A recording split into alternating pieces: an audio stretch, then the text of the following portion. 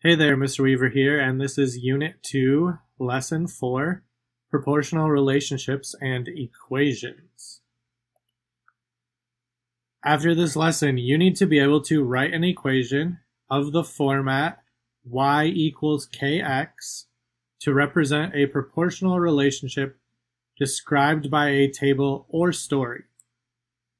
And you need to be able to write the constant of proportionality as an entry in a table. You'll know you're successful after this lesson if you can write an equation for a proportional relationship as y equals kx and write the constant of proportionality as part of a table. First, let's look at representing our constant of proportionality. If you remember from previous lessons, the constant of proportionality is that number that you are multiplying by to keep equal ratios throughout your table. So here we have a problem. At Coffee House, the coffee is brewed at a constant ratio. If they want 4 cups of brewed coffee, they need to use 2 tablespoons of coffee grounds. How can this be represented for any amount of coffee? So any, not just the ones that are in the table. So 4 cups, we know that has to be equal to 2 tablespoons. So the first thing I want to do is figure out my constant of proportionality. Again, to do that, I'm going to take my end, what's on the right, and divide that by my start, or what's on the left. So in this case, it would be 2 over 4. 2 divided by 4. We can reduce that to a fraction of 1/2, or you could divide it out and have 0.5. I'm going to leave it as 1/2, so my constant of proportionality for this table is going to be 1/2. So I'm going to multiply everything by 1/2. So 3 times 1/2 is 1.5. 1 times 1/2 is 1/2. 9 times 1/2 is 4.5, 4.5. But what about the last one, C? Well, think about what I had to do to every other number from the left to get the one on the right. I just had to multiply it by our constant of proportionality. So if I do C times 1/2, I end up with my number of coffee grounds. So 1/2 C. So whatever C was, I multiply that by 1/2, and I end up with 1/2 of C. The number that's in front of my variable is my constant of proportionality, and then C is just going to be how many ever cups that I want. So if I wanted to know an unknown, very large number of cups, whatever that is, I just have to multiply it by 1/2, and I will get my number of coffee grounds. Let's look at another example. A lemonade flavored drink is made in a specific ratio of powdered lemonade mix and water. For every 3 parts of water, it requires 1/4 parts of lemonade mix. So in our table, we're shown as parts. So I know that if I want 1/4 parts of lemonade mix, the problem tells me that there are 3 parts of water. Again, to figure out my constant of proportionality, I'm going to do my end divided by my start. So 3 divided by 1/4. Remember, when you are dividing fractions, okay, you keep, change, flip. So I'm going to keep the top, I'm going to change to multiplication, and I'm going to flip the bottom fraction. So 1/4 becomes 4 over 1. Then I can multiply it out. 3 times 4 is 12, and then 1 on the bottom times 1 becomes 12 over 1, or just 12. So our constant of proportionality here is 12. We are multiplying by 12. So in my next row, if I had 2 parts of lemonade, I would have to multiply it by 12, my constant of proportionality, and that will tell me how many parts of water I need. So 2 times 12 is 24.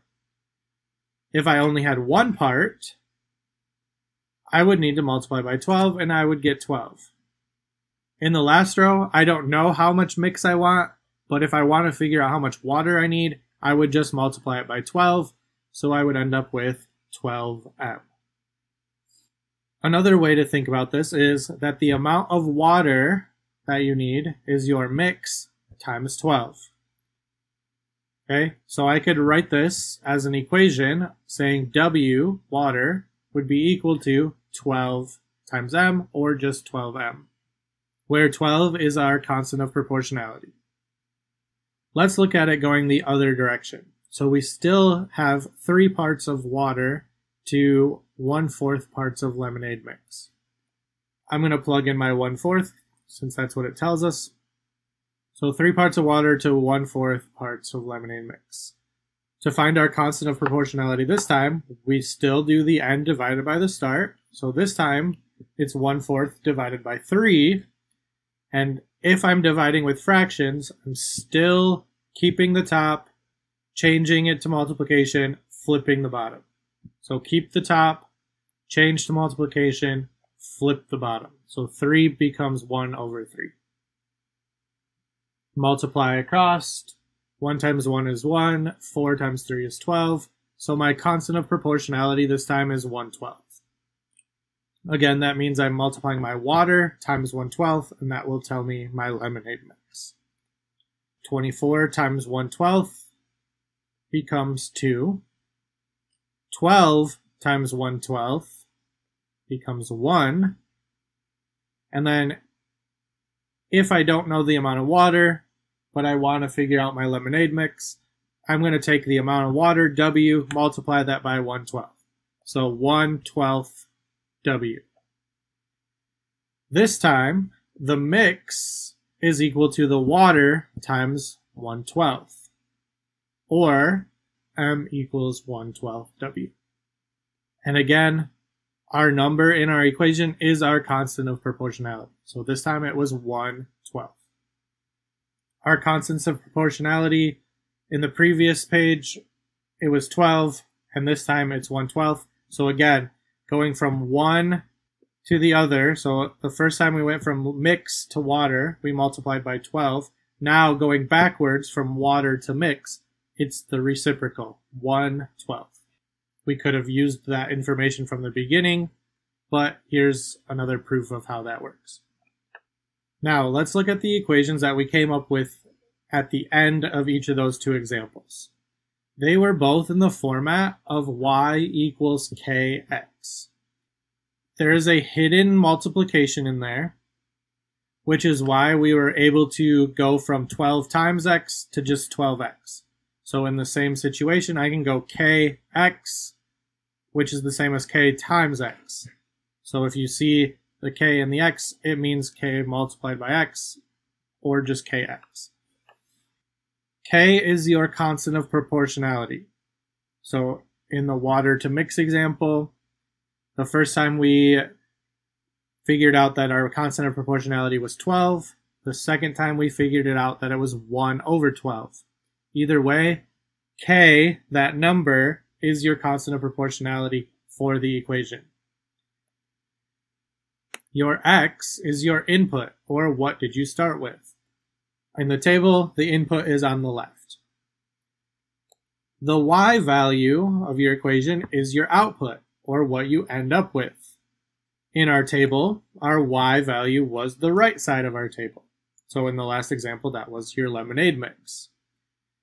We can plug in X as our start and Y as our output, as shown in our table here. And what happens, in order to figure out what Y is, we take X and we multiply it by K, our constant of proportionality. And we end up with our equation, Y is equal to X times K.